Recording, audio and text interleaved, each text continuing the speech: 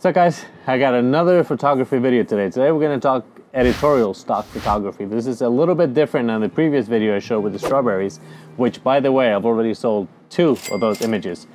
I'm up a total of 24 cents. Like I said, stock photography, it's a long-term game. It's not a get-rich-quick thing. And I'm going to show you a little bit more about the other side, which is editorial pictures. How to make money from your vacation photos, from your travel photos. In this case, if you watch my last week's video, I went rafting and it was awesome. If you haven't seen that video, I'll put a link at the end. But the main thing is, I was able to take some pictures while I was there of other people doing activities. And no, I don't have their model release. I don't have their permission to sell them, but they're in a public place. You can take pictures of other people and you can sell those images. Yes, so I'm going to show you how to do that today. Editorial stock is when you're photographing a newsworthy event, something that's happening that should be in the news, or that could be in the news or in a magazine or in a newspaper. When it comes to editorial, it's very specific that it has to be as it was. You're basically a photojournalist. Usage is a little bit more limited, but that doesn't limit sales or potential. So why did I choose these photos from this raft trip to sell editorial? Well, first of all, I don't have everybody's model release. So an easy way to sell an image is by selling editorial. I don't have to Photoshop, and I actually cannot Photoshop the logos that they have in their helmets or anywhere else, because that is against the rules. It has to be as it happened that day.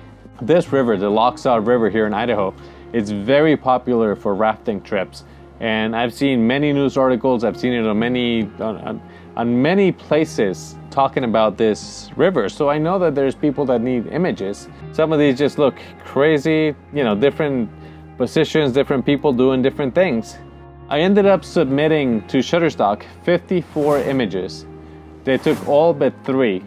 So that's pretty high percentage. And now they're all for sale in my own little gallery here. So I'm keeping track of these just as I'm doing with the strawberry photos. I have 157 online, and I've made 24 cents in 2 weeks. I do have an idea. I'm going to continue to take more strawberry pictures. So I'm going to focus on this one subject, and I'm going to keep doing more and more. I want to see if I can get that to 1,000 pictures here shortly. So if you go to the guidelines for Shutterstock, when you go to upload content, and let me do that real quick. Let me re-upload some of these pictures. So I just uploaded those 5 images. I'm going to click next, and that's going to take me to the next page. Now this is where it has to be a little bit different. So right here in this part of the image, when I hit next and I select the image, whether it's a photo or an illustration, so it's a photo, and then commercial or editorial, this is an editorial image. When you shoot editorial, you must follow these rules, these guidelines. The Shutterstock is very specific about how you have to, the description, how you have to type out the description. So right here you have city, state, country, month, day, year, and your description. This is the format. You have to use that format or they're not going to accept your images. I like to save time. I don't submit my best images to stock because you're not going to make a lot of money from them. You're going to get anywhere from 10 cents to the most I've ever made is like $200 for a single image. So it doesn't pay to spend a lot of time, but you do have to put some time in it to make your images discoverable. So that's your keywords, your titles and descriptions. They have to be worded in a way that people are going to search for them. So the more keywords you can add, Shutterstock limits you to 50, the better your chances are of somebody finding that picture. Some of these images, I like them just because it was a beautiful day, rafting down in Idaho. I mean, some of the images are just gorgeous. The place was amazing. When I uploaded these images, Shutterstock declined 3 because of focus. Now, this is one of the ones that declined. If I zoom in, you can see the water beads. There's no motion blur. The focus is sharp. But, you know, I'm not going to waste my time. I have 51 opportunities to selling these images, so why would I go back and argue about 1 or 2 or 3?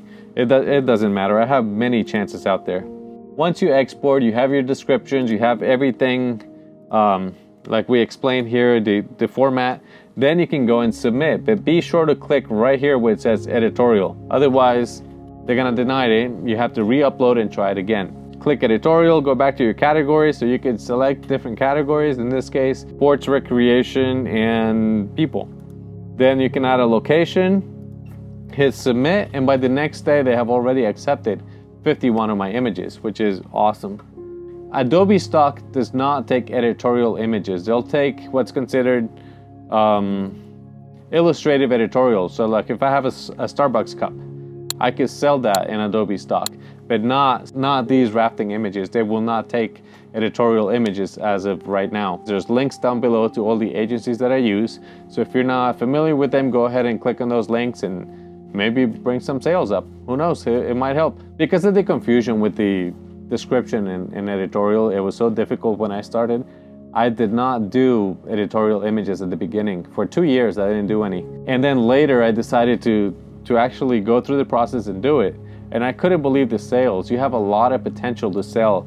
On the way to go rafting, I was stopped by traffic because there was road construction.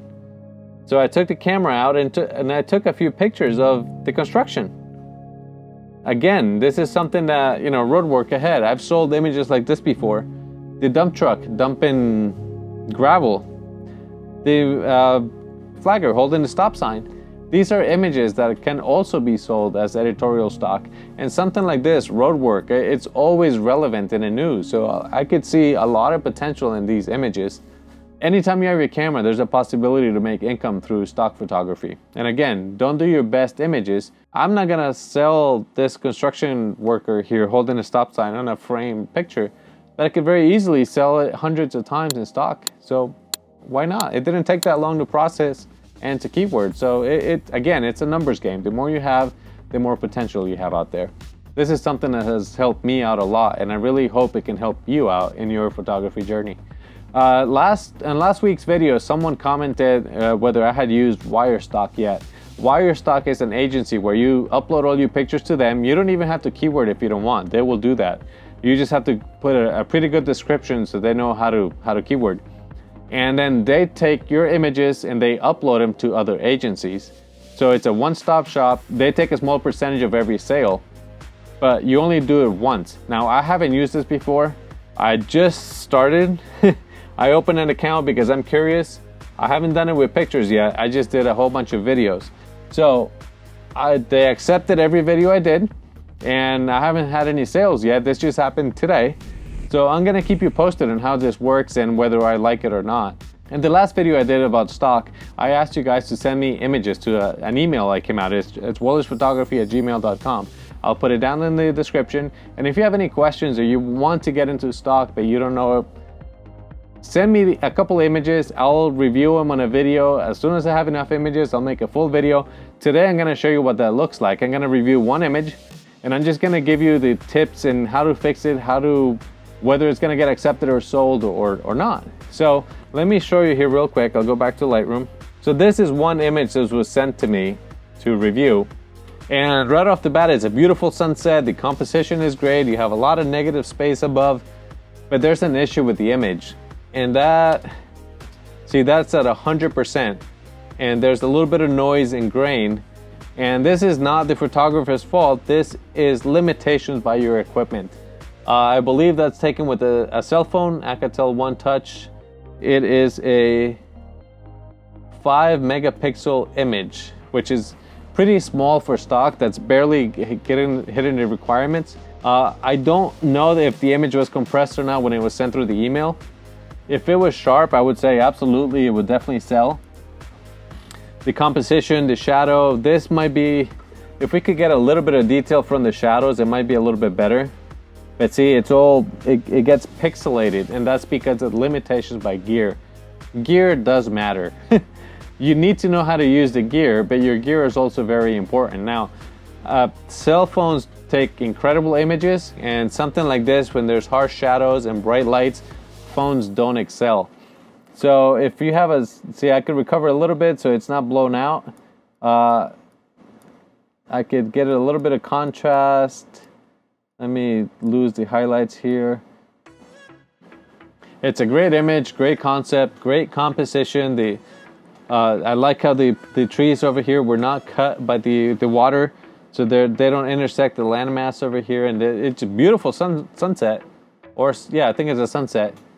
But sadly, the camera had limitations, and that's why this picture, I will give it a no. It is not gonna get accepted.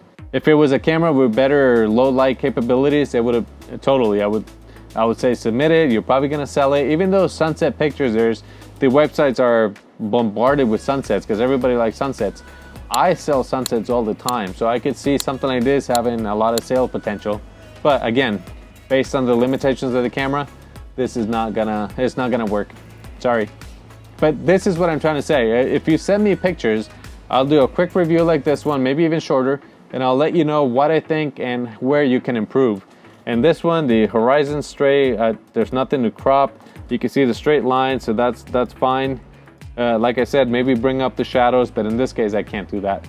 But anyway, if you're into photography, want to learn a little bit more, maybe how to make money from your photos, travel photos, doing little photo shoots here and there, just to learn more, consider subscribing to my channel. I'm going to be doing a lot more stock photography, travel photography, and just the travel experiences, which is why I like to travel, and photography is how I do it. So thank you very much for watching. I hope you enjoyed this video. I'm going to put a couple of links here. This is the Lochsa experience. It was awesome.